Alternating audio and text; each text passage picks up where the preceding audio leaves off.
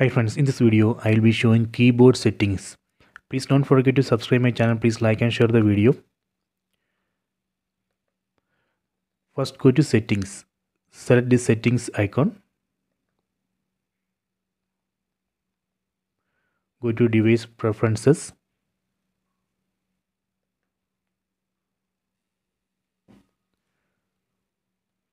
Then select keyboard. Go to current keyboard. You can see current keyboard is Gboard. Let me go back. Go to Gboard settings. In this Gboard settings we can change the keyboard language. Set languages. So here I am going to add multiple languages to keyboard. First we have to disable this option, use system languages. Disable it. After that we can add multiple languages to keyboard. You can see English UK is already there. Let me go down and select Hindi. Done. So now I have added two languages, English UK and Hindi. Let me test it. Go to home screen, then go to search. This is the keyboard, and here we can see language selection button. Using this language button we can change keyboard language. See, now we are seeing Hindi, English. So this way we can easily switch keyboard language using this language button.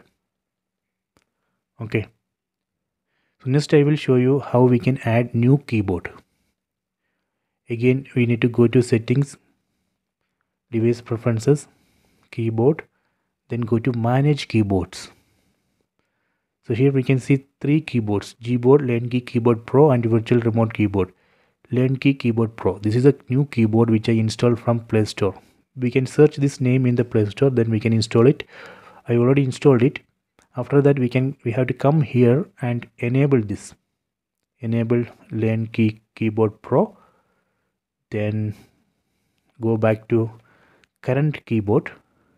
Here we have to change current keyboard to LaneKey Keyboard Pro. See, now current keyboard is LaneKey Keyboard Pro. Let me test it. Go to home screen, go to search. See, this is a new keyboard. So this way we can install new keyboard. Okay, so now we have learned how to add multiple languages to keyboard and how to install new keyboard. So please check it.